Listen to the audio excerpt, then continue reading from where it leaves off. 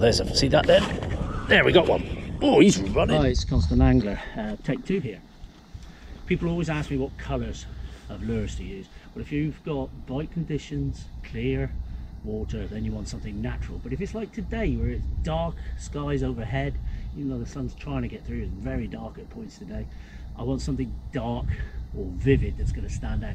Same as you would do for your freshwater fishes, same rules apply. So I'm looking at pinks, and that's a pink Rooney's Ned there, or a pink laminate Senko there. That has worked. If you watch this video, you'll see me catch a fish on that today. Or maybe I'll go for a black Ned, even a yellow sort of mustardy coloured Ned, or my favourite lure, a black sexy impact lure. You can go dark or bright, that's the key to the colour, but you might want to add a bit more attraction if the water's not too cold. So, you know, your Januaries and Februaries, you want less action, you want to rattle baits in place more. But now in November, second week in November, we can still put a bit of action in there. So there's a Kitech shad, dark blue, swimming packed, I think, I can't remember now, I'm useless, half asleep today. Then I've got a swimming crawl there in a dark green colour, you know, that'll stand out. Or a Berkeley, the Deuce, I think that's called, you see in one of my videos, HRF fishing, lure fishing for wrasse, with a free rig. I use this for great success in the middle of winter. Yeah, it's a twin curly tail grub, that. So think action, think dark or think bright, and those things will get your lure noticed by a fish when you've got dark skies overhead or slightly coloured water or something like that. Wrasse don't like very coloured water.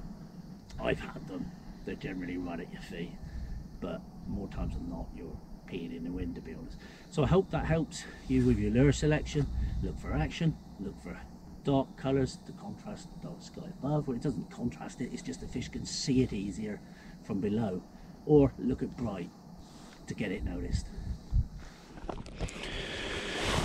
So following on from that theme, how am I going to fish it? Well, you know, I'm going for a very, very simple rig here. I'm fishing over very shallow reefs. I want the lightest weight I can get away with to cast the distances that I'm fishing, and I'm not fishing very far out, so this is probably somewhere in around 7 grams max. That got a little purple plastic bead there. You can use glass beads, you can use the jewelry beads I've shown you to get a rattle on it.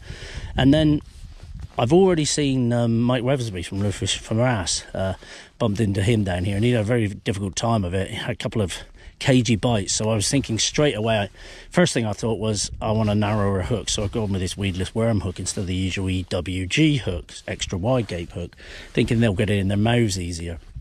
I'm also thinking I need to put a bait through that he hasn't done already, and he told me what he'd already, bless him, he'd put through already. So I thought I'm going a Senko, a pink Senko.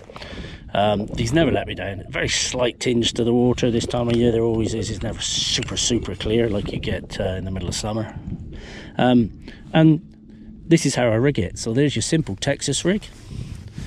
And if you've not seen my channel before, you can find lots of wrasse fishing videos with lures. I catch them all times a year. This is your bait holder section there. You see that little kink, 90-degree kink. You want to look at the length of that. You want to get your hook point and put it into the top of the middle of the bait, straight down, as far as that. You just have to, don't be perfect, just guess it. And then pull it out of the belly of the bait, like that. Push it up over and around that hook keeper section. Bait keeper section, I always call it a hook keeper for some reason. Measure it up with your thumb where the bend of the hook is. Push your bait through there, and there you go. That's Texas rig. But what we need to do is Texpose it now, and Texposing is burying your hook point. All you do is pull the bait towards the eye of the hook and drop it over the hook point, and there you go. There's your bait, good to go. That bait, not that one in particular because it got smashed up, the one I had, has caught me a wrasse already today, so keep watching. This is where I was having a discussion with Mike from Lure Fishing for Wrasse yesterday. We were discussing wrasse bites and when to hit them and when we strike, and didn't realise he actually did it different to me. Neither of us actually strike on that initial first pull. You can see my Senko down there, there's nothing ever going. That initial first stun, unless the rod hoops right over, sometimes they hook themselves. First time they must just hit the hook point, but usually a wrasse is stunning a bait on that first thump, and more times than not, the second time it hits it, there'll be a rattle and the rod tip will just pull over and you'll just pull into the fish and hey ho.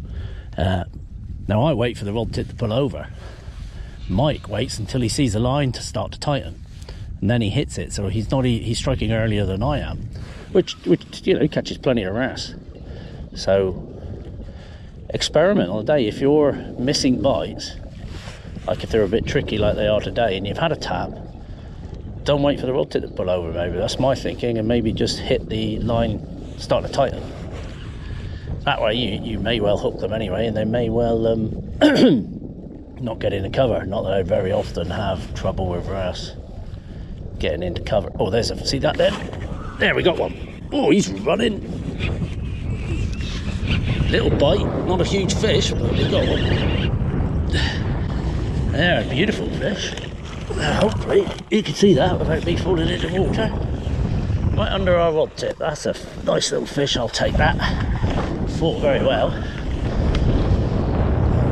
Oh, let's not lose it, we got it. Let's bring it up. That's not a bad little fish, I think. Put it down here. There we go. Oh, the pink Senko does it again. Very far out. Make sure we're filming this. So yeah, there we go. Little light lead, little pink Senko. Look at the colours on this one. This is not a bad fish at all. It was quite a tentative bite, really, wasn't it? You can see the blue with the lips. I'm wondering. I squashed the barb on this hook, but it went in very deep, didn't it? I'm wondering if that slimmer hook enabled me to get that bite, and I struck it nice and early. Yeah, that wrasse is a good couple of pounds. They're beautiful coloured, aren't they? Stunning creatures. So I'm very happy with that. Took these and I haven't caught a wrasse in 6 months, and I'm just going to pop it in over here. So instead of putting it out in the net, I'm just going to hand release it behind us here into that rock pool, and he'll swim around there and find his way out. Right, so I'm just using the lightest comb weight or egg sinker, in this case an egg sinker, I can get away with, because the heavier the sinker you use when you're fishing in and around this stuff, the more they get snagged. The lighter weight tends to settle rather than dig in to structure as much. You need to maybe have enough weight to get you to the bottom and cast the distance that you want to cast. Well, I'm not casting very far here at all, am I? Try something different. I would like it that way.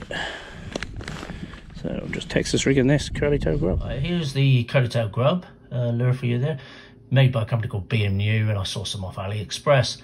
And yeah, they're a nice colour. I can't find this colour. It's difficult to find this kind of colour anywhere else but AliExpress. That's why I buy some lures off AliExpress, just simply because I cannot find them in the colour or style that I want, the size I want.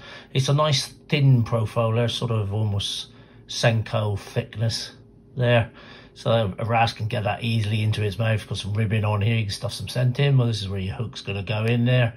And quite a long tail, probably prefer one a little bit slimmer. That'll straighten out as it swims along. See little circles on there, it's got red glitter and blue glitter in it. And it's a darker lure, as I was speaking about earlier in the video. Darker lures can sometimes work. So yeah, hope that helps. I'll put a link in the description. Oh, there's a bite. Yeah, got one. He's not big, but we've got another fish. He's pulling a bit. No, that was a very strange bite. Yeah, he's just twisting up a bit. He's not a big fish, but we do have one, don't we? We can get him in. So that's two fish. Yeah, very small one. We'll hand line this one. He's a tacker, but it proves the baits work, doesn't it? You know, it's a new bait. We're up over the water, so if I dropped him, he's fine. He's not too heavy. It's gonna hurt him with his own weight. Would hurt him. You can see the teeth on them. God. There we go. Our little gorgeous ballan wrasse. Orange colour, that one.